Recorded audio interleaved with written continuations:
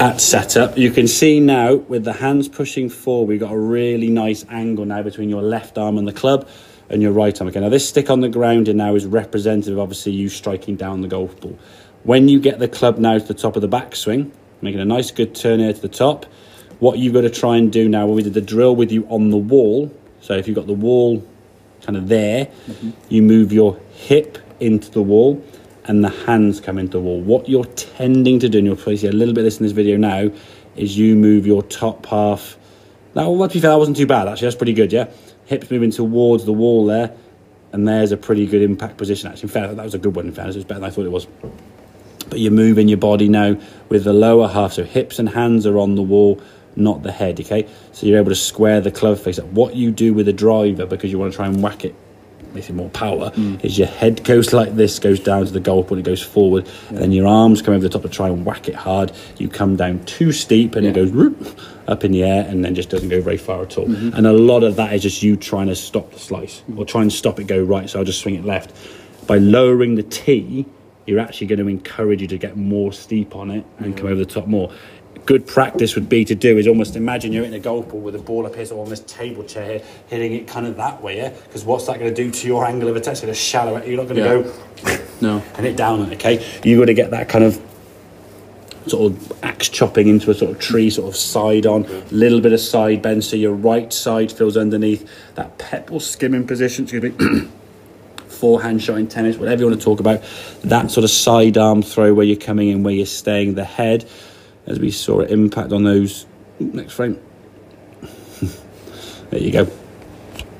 Those lines. Head behind the ball, hands in front of the golf ball, okay? Yeah. So we're creating that reverse K. Yeah? Good position there for you. And that's why your irons are so good. And you're hitting some irons there, like 150 with an 8-iron comfortably. Yeah? And getting a nice little shape now right to left with that. As I said, I would practice the driver. Yeah?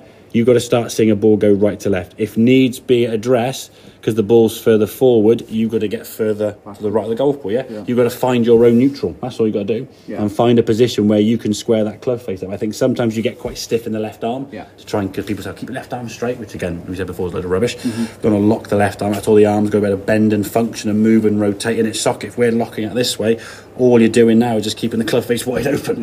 Yeah? So you've got to get that club working better through impact, okay? Try your driver. If you get a ball going right to left, great, build a swing. If you just see lots of shots curving to the right, you've got to get yourself as far right. I mean, that one you went where you felt stupid gave you 61 spin left.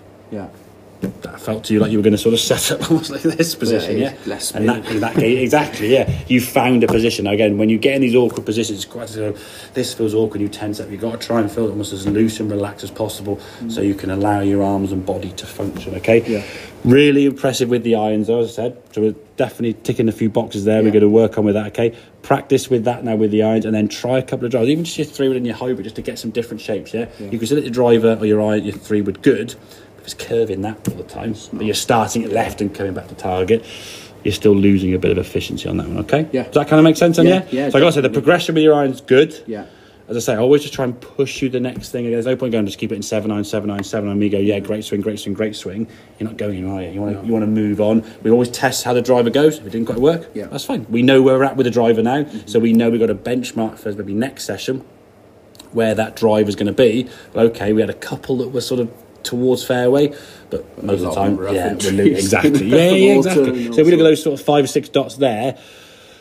2 of those 5 or 6 are probably a lost golf ball, maybe 3 if we're not lucky, but 2 are just about borderline depending on the hole. So if we said, okay, next time we can get 4 out of those 6 on the fairway that aren't lost ball, exactly, there's progress. Okay, buddy?